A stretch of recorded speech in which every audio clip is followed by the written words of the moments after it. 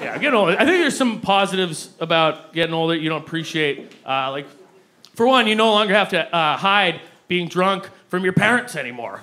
That was a doozy. Now you do whatever you come home drunk, like kick the door and puke on the floor, sleep in the sink. It doesn't matter. Remember coming home drunk in high school? Before you go in the house, you just stand outside and practice talking. Like, I'm off. Oh, the movie was great. Brian's mom says hi. Brian's mom. It's like 9 pieces of gum in my mouth, just like, oh.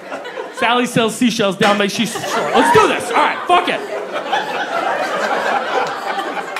And then I would always go in the house, but I would always like try to sound sober to my parents, but I'd always like overshoot it, talk way too proper, and it'd be even more suspicious.